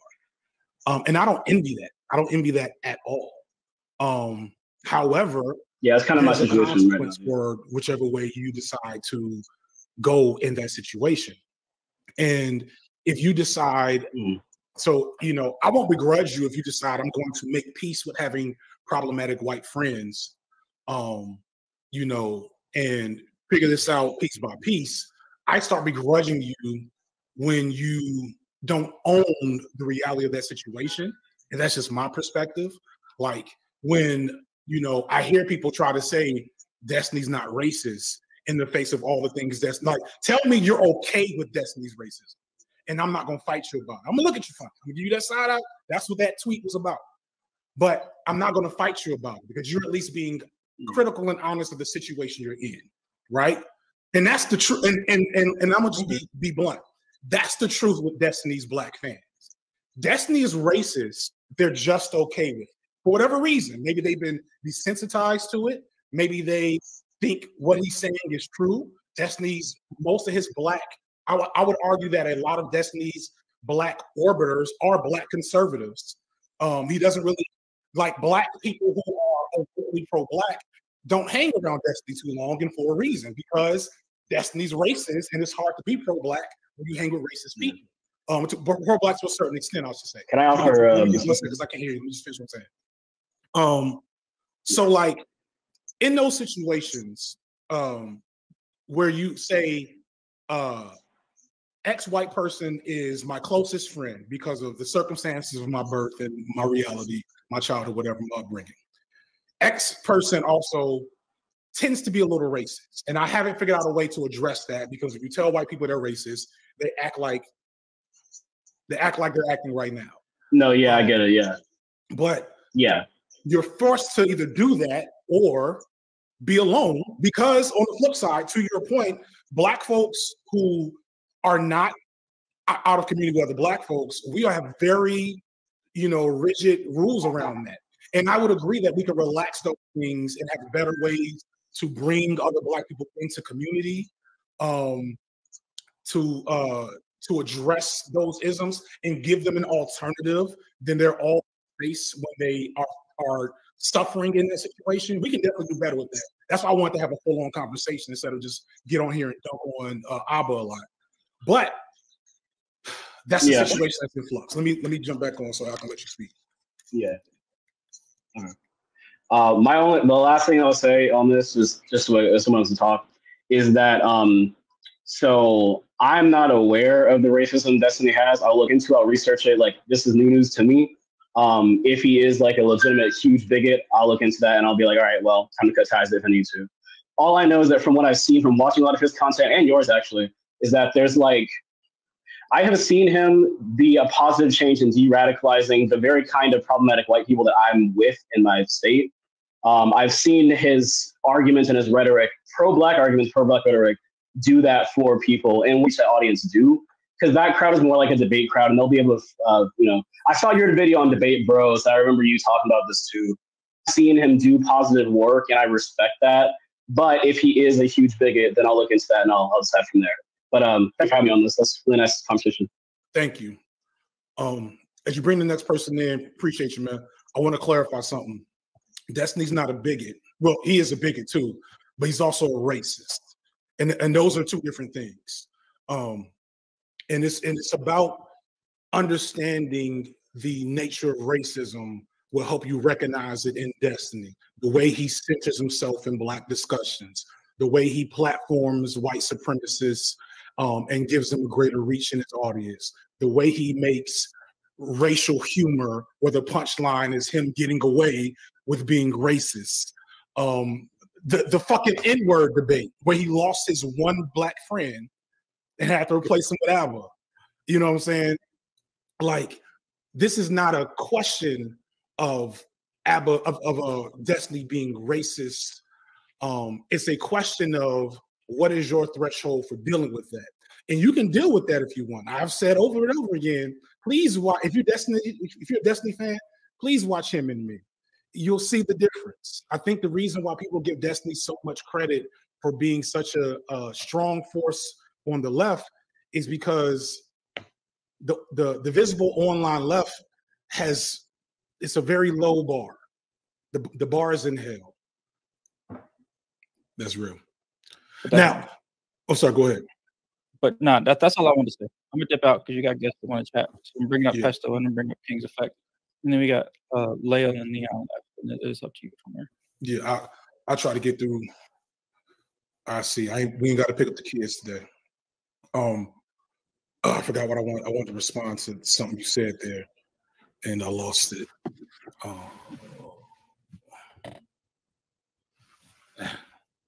It is what it is. We got two people up, Bellamy. I mean, we want to go at the same time? Y'all want to do that? We can maybe get Let's do that. Let's bring up 2 and 2. I put 2 of y'all up there, you Yeah. know, respectful, take turns, etc. Yeah.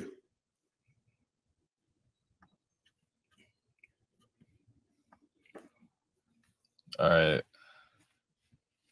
What's going on? So I guess we'll start with homie that's on cam. If you can state your name, and then okay. Oh, so homie off the cam, if you want to jump in, then well. Yeah, I kind of wanted to talk about your taking it back to like your original take that kind of started a lot of this with the Killer Mike video. I didn't really understand your disagreement with it.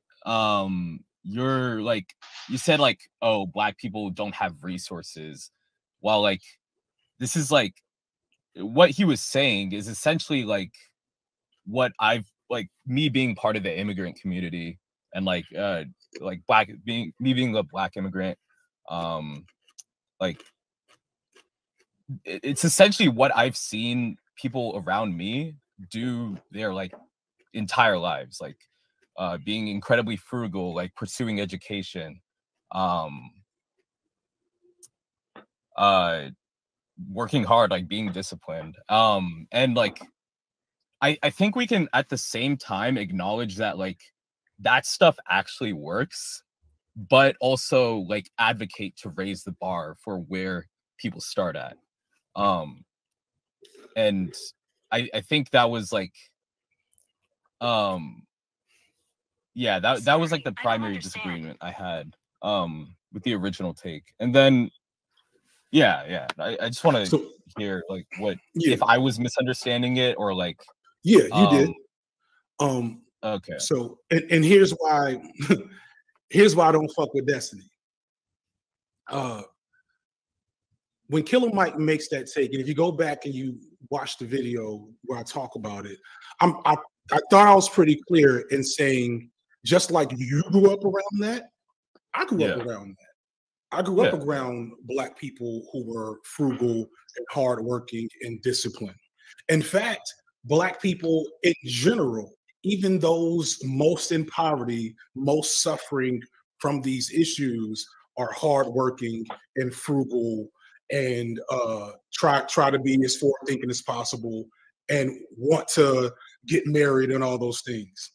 And that's why I hate when people say that shit as a solution to Black problems, because what happens here is when a person like Killer Mike, especially, and to a lesser extent Destiny, since he's such a significant voice on Black issues, when they say that, it pulls energy and credibility from the structural critique of why I am here in this position and some of my cousins are not.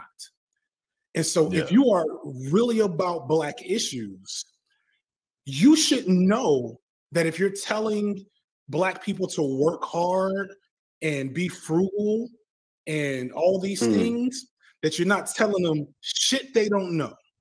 If you are in community with Black people, you know that they know what the best behavior is supposed to be. That is, that's like me. This is, I'm trying to, let me not get too out of pocket with like comparisons. But it's like dropping a person, you know, in a desert and saying, what you really need is water. You know what I'm saying? It's like, thank you. I appreciate that. So I was never in disagreement with the value of the advice that Killer Mike gave. What I don't like is that when you frontline that argument, white conservatives and moderates and Black conservatives will make it seem like, see, this is what Black people really need, not, you know, reversing the reality of redlining and how that killed Black economic growth in this country, not fixing policing, not all the things I know you know, right? Those are things that we can't get more than 40 of the population to admit is a thing. We literally cannot get the average white person, the average, and especially any white conservatives, to admit that racism is systemic. They're literally taking critical race theory, which, by the way, is a mid theory overall. It's cool, but it's not the end all be all. They're literally taking that out of schools, which it was never in the first place. So I'm not going to abide by you talking about personal responsibility at the same time where basic history and social science around Black issues are not being engaged with at a serious level. And someone said, someone responsive real quick, then I want to hear it from my man, and I'll let you jump back in. This is not true. As a teacher, you know some Black people aren't educated in the right mindset to have to be self-included. Of course. Is it because they're Black? Is the lack of their education on that mindset intrinsic to their Blackness, or is it because of their poverty? Mm-hmm. Hold on, before y'all go anywhere, because I need to. It's easier for you to say this here and then in chat. If you're making jokes, use tone indicators. You're gonna get clapped. If it's not extremely obvious to us, we're getting rid of you. That's it. No discussion, no debate. That's it. Use tone indicators or get clapped. Go ahead, Pete. Yeah, that's really it. Like I've had kids. We do a job interview class, and they come up to the class and you know, Jordans and the A shirt, you know, aka the white beater shirt, and it's like, no, this is not how you dress for a job interview. Let me inform you. Of course, that's the thing. That is a matter of access and teaching and knowledge and examples, etc., all of which exists significantly in Black communities, all of which are just as real for white people who are underserved, Asian, Latino, whomever. But when it comes to Black people, we try to make it intrinsic to Blackness. And if you do that to avoid engaging with the reality of the structures that make that reality not just possible, but predictable. I guess it's best to let you speak back, and then I'm gonna get to what's your name, brother? King's Effect. Can you hear me? Yeah, King's Effect. I want to let him respond, okay, and then we jump in with you. Yeah. So that's something I've thought a lot about. There's like, especially with like me growing up around like very like upper middle class, like Black immigrants, where like they like essentially like when I talk to like upper class like Asian American or like other immigrant groups, like I somehow feel like that my experience matches them more than like other Black people in general. Like it's like that's definitely what it feels like. And like it probably does. I guess yeah, and like it doesn't, I guess it might mean that I am missing part of that knowledge of like what Black people are actually hearing in their day-to-day, which I guess maybe led to that misunderstanding. Yeah. So and you would be, I hate to cut you off, but you would be like a lot of people that are not in community with Black folks. You should watch some of Foreign Man's videos, because Foreign Man is also an immigrant, and he's went through a similar experience of having a perception of Blackness, not having experienced Blackness. And it makes sense that an immigrant experience intersecting with a Black experience will produce a different thing. You know, I don't police Blackness or tell you your Black experience doesn't count, even if you're Uncle Tom. That's a Black experience, and it is going to lead to different. I'm not saying to insinuate that. It is going to lead to a difference in how that comes together. Kings, I probably fucked your name up. I'm sorry. King's Effect. King's Effect. But you can say Kings. I don't care. Okay, so I wanted to take the conversation a bit off from, I guess, YouTubers and celebrities, because honestly, I'm not in a community with them, and when I label them as coons, I don't look up their shit anyway, so I don't care about them as much. They're adversaries to me. That's what I've used the word coon as. For me personally, I really wasn't called a coon ever. If anything, I was considered the opposite growing up. I was always the one who would speak out and proud about Black issues. If the teacher was on some bull, I would call him out, to the point where apparently my name on a list of others was on a list of Black kids in particular, where if we were yeah, but in a different way, where it's, if something's being said, follow it up quickly or it'll become an issue, because our parents will follow up behind us. And I got told this from a teacher, not gonna say who, so he doesn't get in trouble. But that's the kid I was. So I never really cared for, I never was viewed as a coon. Maybe a non-Black person would say that I speak well, and I would quickly answer why, or ask why. I wasn't that type of person. However, I will say that because of my parents and my grandparents and my family, who taught me a lot, taught me so much about Blackness and pro-Blackness, I was thinking of myself as one, because I was allowing a lot of anti-Blackness around me when I was a teenager. And many of us as teens might not realize something was anti-Black in the moment. I did, and I still went with it. And that was fucking me up. Can I curse? Yeah. Can I curse? Okay. Yeah, so that was fucking me up a lot. Especially after I graduated, because I did not want to be like everybody else. That's something that I prided myself on, that made my family proud to some on. A long list of family who went to HBCUs and colleges. So that's something we always do. We're always better than. And I was kind of like, okay, obviously I'm not. I was struggling with that, because I'm like, okay, I'm definitely, even though, I'm not what other people call a coon, I definitely feel like I am, because I'm not speaking out against other Black people and their anti-Blackness. And that was my problem. So I radically changed in first year of college. And the waking up point was when I was with two former friends, acquaintances, who were white. We went to Virginia Beach, Virginia. If you know about that place, just know they killed Pharrell's cousin there, police. And no, the police did not get in trouble for it. That's Virginia Beach for you. And I was, when they were we were going back to the car, they crossed the they didn't cross the crosswalk. I said, please cross the crosswalk. I'm Black with you all. You will get me in trouble. I don't want to deal with the police. Cross on the crosswalk. You see all these other white people crossing. You cross with them. What are you doing? They jaywalked. And I'm like, Lord Jesus. Luckily, we didn't get stopped. But I'm like, oh, I'll never hang out with y'all again. I cannot do it. No, I'm not going to do this.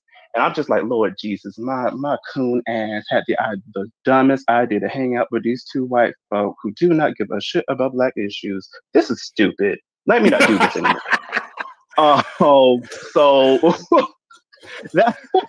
that's it. That's the so thing. That's my waking up point. Yes. This is perfect point to jump in. Oh no, that's the other side to this equation. Because you said a lot of good things that shows the limitation of the discourse so far. One, the only working class, uneducated, non-Black excellence Black person that popped up, as far as I know, was a brother that was defending Shark, which is not an ordeal, but it would be good to get the perspective of the people who suffer most from sellout Uncle Tom behavior, which is not educated Black folks most equipped to call it out, but the people that are always the main target of white supremacist aggression and violence, which is, folks who are not Black excellence, right? Who do not have access to vernacular, which is why I want to hold space on both ends, because that's how white supremacy works. We can't just have one version of this conversation. And the other thing is so funny. And I think what the other guy just wanted to no, you're right. Well, when you hang with white folks, and like when we talk about like cornbread too, right? And different creators creating Black spaces, there's always a handful of white people that just feel left, not just left out, but indignant that they're being left out. And I wish some of them folks will understand this is a survival tactic. If I don't Right. recognize that you have certain understandings of blackness, I can't immerse you in the black space or immerse myself in your space, because I don't know which threat you didn't recognize that I've been recognizing since I was 8, 9 years old. You know? Literally. And not only that, if I tell you and you ignore it, oh, I can't be around you no more. You're going to have me hemmed up. No, I'm not going to do it. And I think that's also the thing about it. The half part I wanted to talk about was I was also struggling with my anti-black, but also my view of myself as a pro-black person, because I was also bi, knew it for a long time, but I wasn't in community with other bi people. Many of us don't come out until far later in life. I was one of the few who came out right after high school because I had made a plan. I was like, I'm not dealing with this homophobia and biphobia until I'm an adult. So I'm not dealing with this shit in high school. Don't know how great that turned out, but made that choice. And after that, I understood, okay, once I really understood myself as a black bi man, that's when a lot of the pro-blackness came out, because it wasn't just me checking on black people, it's also checking my black people in our own spaces. Like, hold up, we ain't about to disrespect other groups and other people who deal with different things and are black on top of it. We're not about to do it, not just about queer issues, but trans issues, disabled issues, class issues. I was born in middle class, born in middle class my whole life. I am not poor, even though, I mean, my job's whack. I'm not poor, never have been, and hopefully never will have to deal with that. That's not, so my pro-blackness came from, okay, let me include these other groups, including my own, and check others. And the only thing about coon that bothers me, not necessarily, calling people like ABBA, which I'm not gonna lie, most of us queer black people already realized that and didn't care for him at all, because he didn't give a damn about black queer folks. And that's usually the first indicator to me, you're a coon. But also that so many other black people, if they're socially acceptable, their coonery, as long as they don't go too far, like voting for Trump or whatnot, their coonery's accepted. They can tear down some black issues. They can sell out a black person. They can do this and that. But guess what? As long as that black person makes you feel good, as long as they talk in a way that makes you feel good, makes you like their blackness because it's performative, say like the football players of the world, many of which do not get called out like many of these nerds in the world, me included, but many of these nerds, or just black people who aren't in community with us because they're easy targets, they're not the ones called out. Many of these people who are in music don't get called out. Many of the black people in academia who might be considered liberal or left-leaning don't get called out. Yet at the first chance, if they're able to jump over another black person, be the only black person in the room, and get money and coin from that, they'll be okay. And that's my problem with the word coon. I'm like, okay, yeah, this was easy. Fish to fry, this was easy. Let me get the big fish. They're the problem. Not this one little person who, I'm gonna be honest, I'm not gonna deal with this person. They're not gonna affect me, because I've worked with a black person just this past year and last year who was very anti-black, showed it, talked about it all the time. And I've had white people who was working with me told me to help, so like, because I was a lifeguard, help certain kids, because he wouldn't do it. He would lie to certain kids, say, oh, we're not open yet, but wouldn't do that to a non-black person, especially if their parents were around. I have to do that. I would have to check them, or I would have to just be around them. And the kids noticed, they could tell, oh, this person likes me, this person respects me, this person don't fuck with me. And then they would say them by name. And I was told that. And I wasn't even full-time. So I think my issue is, I'm gonna real quick and end it. My issue is that, yes, coon is, I'm not gonna lie, I love using the word too. It's a hard habit to crack, shoot, and I might say something worse, like, blackface without the makeup.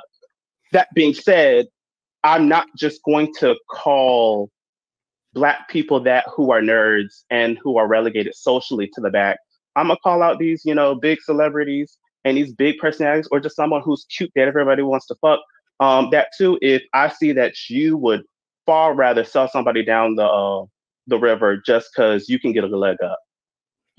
Definitely. Thank you. I have a question. Go ahead, Bill. Where can we find you? I would like to know as well. Thank you. That's what we're here. You can find me on This is a surprise. You can find me on Twitter, Kings Effect, Kings and then Effect. And my actual profile name is Prodigy's Lawyer.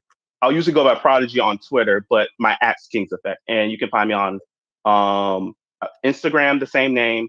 I actually do plan one day to make a podcast. Don't know when. That will not be today, tomorrow, or the next week. So but one day. Have you heard of the application Blue Sky? The what? Blue Sky. You know what that is? No. I'm going to DM you. We will talk. We'll circle back. Perfect. One thing as we transition into our last you're not left out here to flap in the wind. We're bringing you along. That's all. As we get the last two folks queued up, I just want to, in response to King's last comment, the Black conservative series I did mostly ignores the typical coons. I did that for clickbait, but the first one, yes, I did see that. Yeah, and that second part, I mean, basically what you're saying is a big deal for me because I recognized it probably later in life because I was deeply rooted in that Black excellence mythology. So it was harder for me to like identify how, like I can hear the anti-blackness, but I didn't theorize a world where I had other options to reduce it other than calling people out. And so that second video is a reflection on that journey. But thank you so much, King. I want to get to the last folks because I am starting to wear down. I'm out of smooth. We're going to do that, King. Do me a favor. Thank you Check so much. your Twitter DMs. We will talk. All right. Y'all have a blessed day. Peace and blessings.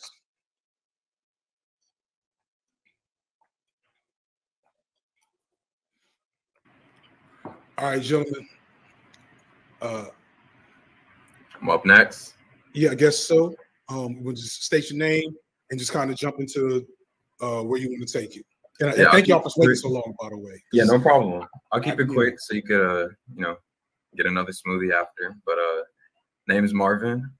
Go by Leon as well. Got 2 names. I got like 3 main points I really want to go over because I feel like people like me aren't really represented in this space whatsoever. Off the bat, raised out of poverty, South Central LA, right? Most of the people that kind of have been on, I want to say they're middle class type, like, you know what I'm saying? Probably was listening to, what's his name? Like Childish Gambino talking about like, too white for my Black friends, like, that whole spiel or whatever. I never was really ever called a coon. I was probably the people calling people a coon when I was little. So I'm like these people's worst nightmares, right? I'm of the opinion that I'm not exactly the unnerdiest person. Like, I'm pretty nerdy. Like, I play games. I was playing Smash, all that, right? I never was ever shunned by my Black peers, not a single time for a single second. The only time I would ever hear that type of language is if like a white person was talking to me and they were trying to tell me like, oh, you don't sound Black or something, like, you know what I'm saying? Like, you're not like that or whatever. I would only ever hear that from white people. I was always accepted and welcomed by my Black peers. Granted, I think what's happening here is most of these people have social anxiety that are in these spaces. And when you have social anxiety, you end up getting bullied, period. If you're white, if you're Black, right? So they kind of take that and take that getting bullied part and turn it into some anti-Black, like some little bit of anti-Blackness. Right. I'm of the opinion, to keep it like succinct, I'm of the opinion that Blackness is something that needs to be policed. Okay. It's very easy to be a coon. It's extremely easy to be a coon if you're not African American as well. I think that makes it a lot easier for you to be a coon. Like he was saying earlier, or I think it was an immigrant child saying earlier, like I was relating more to my Asian friends or something like that, or like my white friends that were middle class. I was relating more to them than I was to Black people. And it's like, yeah, because you're not really, your experience is different. Yeah. And that's why, that's why I hold space. Like I've never been, another thing that like being clear, like I've never gotten into like the ADOS FBA ideology because I don't find it useful, but I understand the undercurrent of how Black immigrant experiences don't always match up with Black American experiences. And that creates like points of conflict. And in those points of conflict, it's often the Black Americans that are in the lower spot, which means, you know, it's no surprise when you look at, you know, college admissions, economic situations for Black immigrants, that those things tend to be out of whack. So yeah, I get it.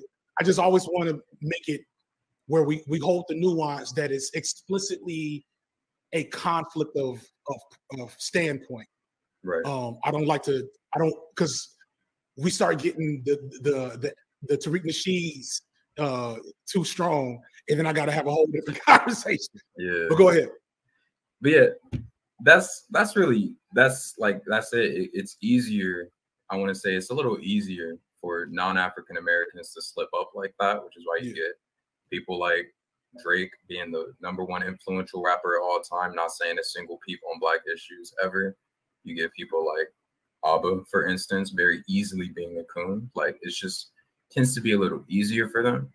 And then that's just for a good reason. And I want to say that's because Blackness in of itself isn't real. Whiteness isn't real, right? These are two things that are almost pretty much entirely unique to America. So when people are referring to white people, or when people are referring to Black people, that conversation is an American conversation. They're generally referring to American white people, and they're generally referring to African American Black people, right? So I think that that's something that needs to be talked about a little extremely more, because we get these weird like conflicts where white people are feeling comfortable policing Black people on policing other Black people, and it's just it's like y'all don't even know what you're talking. Like, not at all. They don't even have. There's too many layers that you got to peel back. So I just need this to be talked about a little bit more, so we have a deeper understanding of all that stuff. Yeah, and that's one of the reasons why I wanted to engage with it, because way back when I did that Black Boyhood video, and I made the comment about Black parents moving to the suburbs being problematic, it didn't come across the way I wanted. And I had a lot of people who had that flying and mix experience let me know that they didn't appreciate how that came off. And I've constantly wanted to revisit, and I have revisited a couple of times, because there is a space between, you know, being in solidarity with other Black people, but also having an experience that makes that solidarity difficult. But before I go any further, I want to make my man in the middle speak on it. Yeah, go for it.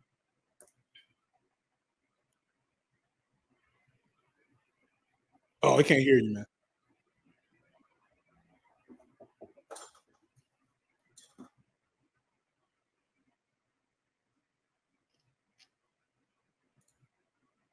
Still got no.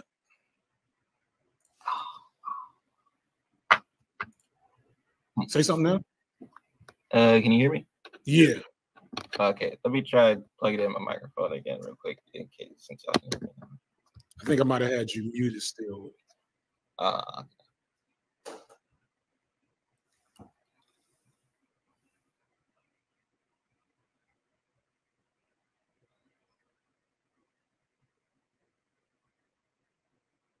All right, can you guys still hear me? Yeah, I can hear you. Oh, you echoing. Oh, am I? All right, I'm gonna just take the microphone out then. Yeah, and sadly, I gotta rush you because I gotta let Bellamy go. I don't know if she knew she was gonna be here till 2:30. I didn't know I was gonna be here till 2:30. Yeah. But go ahead. So, yeah, just a quick rundown about me. Grew up in Twin Cities, then had to move up to Fargo and Moorhead because the 08 crash. Came back down years later and everything like that. Atypical, autism, yeah. So which aspect did you want me to like talk about? Wherever you want to go, take it. Okay, cool. So here's my whole thing about a whole like situations like you're echoing again. I'm sorry. Oh, my bad. You're not echoing anymore all of a sudden. Oh, okay. No, it's kind of like in my email where the thing that like separated, that changed my direction, like Abba's direction, stuff like this was humility, something, and then circumstances. So that's the big thing here, where it's like, yes, these things are institutional, and how we even come to these various mindsets are institutional ultimately, but the person is still responsible and ultimately chooses to which degree they feed themselves into that. Am I making sense? Kind of. I'll expand on that. So essentially, here's the thing. Abba was hurt by what you said about how he was side-eyeing you. No one can tell me no different. You don't do what you did and not be hurt by it. But he had the choice, because all throughout your interactions with him, it's just been a series of like holding your hand out and being like, you can talk to me whenever, you can talk to me whatever. But he didn't want to do that because ultimately some of it is the internet and how it's just no one wants to be made a fool of here. But he's just an arrogant person. Like, I've had conversations with him before, only once before, he makes a video saying I'm a liar or whatever. But he's just not someone who's into being corrected if he's 100% certain he's right about something. And to like piggyback off King Effect's whole thing, like, I had a passing interest in him, and that's only because I started to like watch his videos once he started to get into his whole like trans arc, and it's just like, nah, this ain't it. This ain't it. So then I had to leave. But as far as I know, I'm hopping around just trying to get everything out before you got to go. But as far as the whole Destiny thing, this is the main thing. I've been watching Destiny, or I had been watching Destiny since I was like 15. And then kind of like you mentioned earlier, I had to slowly back away from it because just like, this is getting real racist. It is getting real harder to ignore this. The thing that like really like did it was when back when all the protests was going on and everything, I forgot about that one. I was one of the people there, the Twin Cities, with everything in Minnesota. And then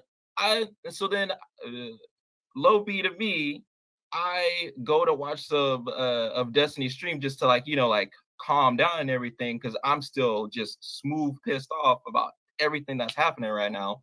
And then all I see is like, the rioting needs to stop. If they mow down you people, then it's whatever. And I'm like, my nigga. So yeah. The thing about Destiny is he's an unfinished prototype where his whole thing is like, it's a cognitive dissonance, basically. It's like this whole thing where it's like, jokes are just jokes. If I say the N-word in my own home and no one hears it, doesn't really make a sound, shit like that. But in that same vein, wealthy, famous YouTuber FD Signifier, you can't say that Abba's being a coon because that's racism. Right. Not me saying nigga, but you just being cautious of somebody. Yeah. It's and we're gonna have to shut it here. I appreciate both y'all's input. Yeah, and I'm gonna actually switch it up and get some last words. So real quick. Test. And I'm gonna close this. Bellamy, I'm shutting it down aside from StreamYard, so I can let you go.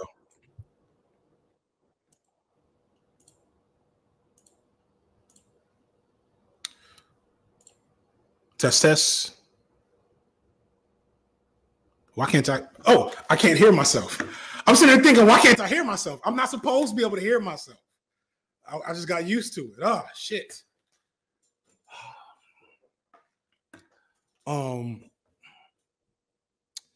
Yeah, man. the shit was wild. The shit is wild. I don't want to spend. I'm actually thinking differently. I don't want to add any more to Destiny and Abba's situation. I just want to focus on the one useful conversation that came out of it, which is Black people talking with other Black people about the experiences of anti-Blackness. And while I don't think I have anything I want to take back that I've said about Abba. Shark, if and when you hear this, you can hit me up on Discord and we can have a private conversation. And if it's really important for you to have it be content, we can have a public conversation.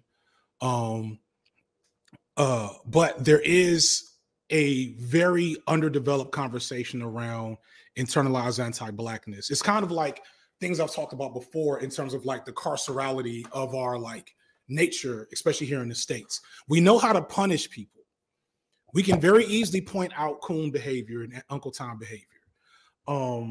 But we don't have a good framework for pulling Black folks in.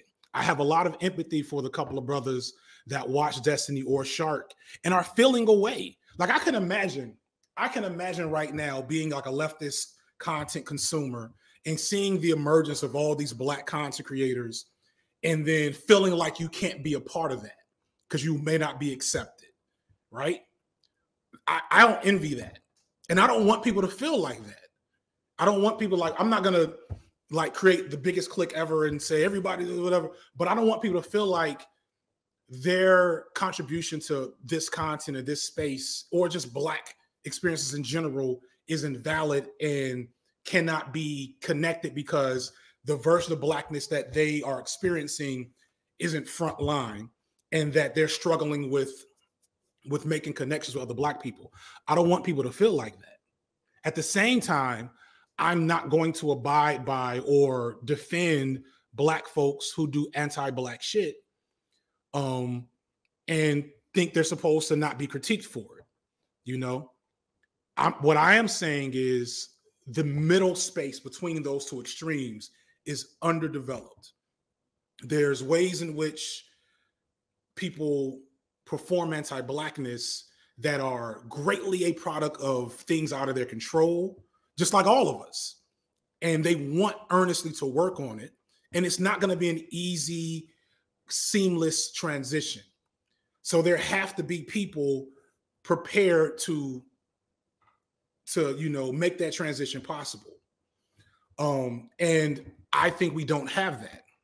At the same time, you donate $10,000 to the police, I'm gonna call you a coon. You jokingly donate $10,000 to the police, I'm gonna call you a coon. You behave as such, I'm gonna call you as such. No, this is not racist. I don't even want to continue even explaining how that's not racist. This is like the same logic of like people saying turf is a slur. Turf is a slur. Is pick me racist? Is pick me misogynistic? When somebody calls when a woman calls another woman a pick me, should I as a man be able to go and police that woman's language and say, you're being misogynistic? No, it's fucking stupid. And I know better than to open my mouth and do that shit. Anyway, that's all. I really appreciate everybody being here. I really appreciate the conversation, even the folks that had different perspectives. I hope people notice the difference between having a discussion with disagreements versus a debate. Is this count as me breaking my echo chamber? Probably not to the people that say it, but like nothing will. Appreciate everybody. If people call Karen a slur, like, all right, we'll come back to that. I will come back to that. I gotta go. I love y'all. Thank you so much for being here. Peace and blessings. Shout out to Bellamy. Flowers in the chat for Bellamy, who was up at 10 o'clock with me getting this figured out. This is this was low-key seamless, wasn't it? Yeah. This is me, Pat Bellamy, pats on the back for Bellamy because, you want to thank Bellamy? You can click that click up that Patreon. Support your girl. So I'll let that linger for a second. Let that linger for a second.